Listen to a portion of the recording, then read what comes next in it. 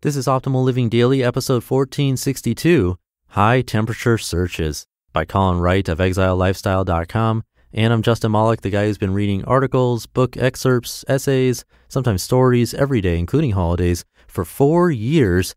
Today, actually, exactly 4 years ago was episode 1 of this show. I can't believe it. Thank you for continuing to listen. I've been able to keep going. Thanks all to you. If you want to listen to more and give back in that way, we just launched a new show called Optimal Living Advice, hosted by life coach and actor Greg Audino. He answers your life questions. I think it's a great idea. So please check it out. Subscribing to that podcast is a huge gift to us, and he put in so much work and research to answer your questions. So it'd be nice to show him some support too. You can listen and subscribe to Optimal Living Advice pretty much wherever you're listening to this show. And with that, let's get right to it and start optimizing your life. High Temperature Searches by Colin Wright of ExileLifestyle.com. I came across an interesting concept that touches on both neuroscience and artificial intelligence recently. My first contact with this concept was in a book about psychoactive substances, but the notion branches out to encompass a wide variety of fields, depending on how you think about it. The idea is that some thinking requires more brain power than other types of thinking. In particular, thinking our way through novel problems or trying to come up with original solutions to existing problems. This taxes our brains more than coming up with rote or customary solutions that we can either recall or reference, rather than having to develop new ones out of nothing, from whole cloth. What this means in practice is that because our biologies do their best not to overtax us and aspire to save energy wherever possible, we tend to revert to norms, to the predictable, whenever possible. And we go the extra mile to try to cram unfamiliar problems, unfamiliar variables, into familiar boxes. This allows us to use less processing power and to benefit from the knowledge we've accumulated over the course of our lives, both experiential knowledge and learned database knowledge.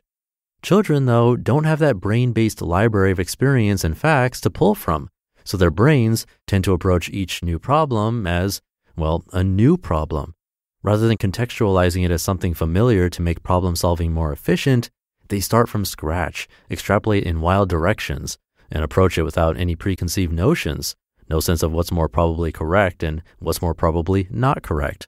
That means from the baby's perspective, any path is a possible, legitimate path to take. From the adult's perspective, on the other hand, it's supposed that some ideas will be more likely to work, while others are far less likely and therefore not even worth trying.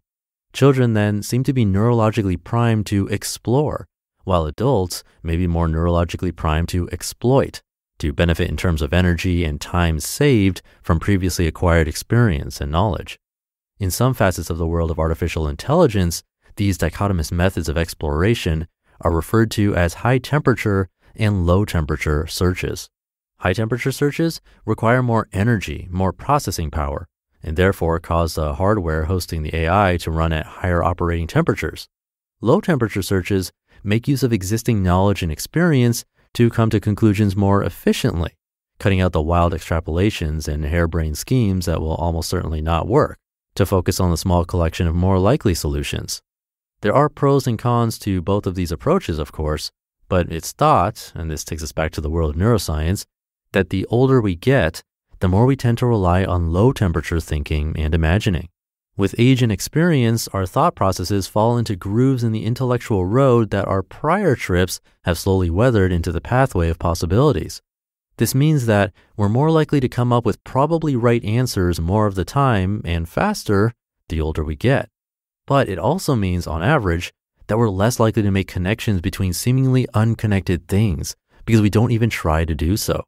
We're less likely to come up with asymmetric approaches to solving problems, and we're less likely to defy the way things are and the way things work, as those norms are defined by our lifetime of experiences. There's almost certainly a social component to this, alongside this potential neurological component. Who, after all, wants to be seen trying to drive a nail with a fish instead of a hammer?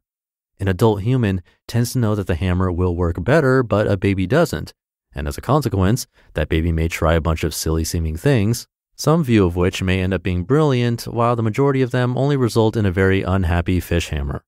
This was brought up in a book about psychedelics because it's thought by some that these sorts of substances can help put us adults back in a high temperature thinking space where the spectrum of what's possible and likely is more expansive, just like when we were kids.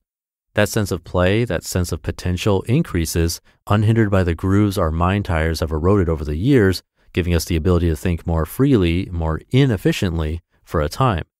This is primarily speculation at this point, but it's an interesting thought. And although I don't have any strong feelings against psychoactives, it's worth considering how we might achieve the same, part of the time at least, without needing any such substances to get us there, without relying on the external to expand our internal capabilities. Might it be possible to liberate ourselves from grooved thinking by simply achieving the proper mindset? Might it be possible to expand our sense of possibility by meditating or breathing the right way, or by having varied enough experiences that we sometimes bypass our sense of shame and concern over being seen as foolish, so that we might justify being more adventurous and childish? It's an idea that's worthy of consideration and a variable that may be worth working into our personal conceptions of self and possibility. It's relatively common to aspire to be more capable, I think, but less common to aspire to be less efficient and more meandering in how we problem solve. Periodic intellectual deviations, though, could prove to be valuable and enjoyable additions to our habitual thought patterns. You just listened to the post titled High Temperature Searches by Colin Wright of ExileLifestyle.com. Thank you to Colin. He's always challenging me, probably one of the hardest authors for me to narrate, but also challenging my thoughts too. Really interesting research about us not thinking outside the box as we get older. I guess that's how I would sum it up. So how do we continue to think like kids with a beginner mind as we get older, at least without using mind-altering drugs? I think there's a book called Beginner's Mind, maybe Zen Mind, Beginner's Mind, something like that, that covers the topic pretty well. I read it a long time ago. Might have to check that one out again. But that should do it for today. Have a great rest of your day.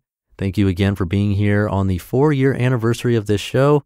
Do check out Optimal Living Advice and subscribe to that if you want to support us some more. And I'll see you tomorrow for the Friday episode where your optimal life awaits.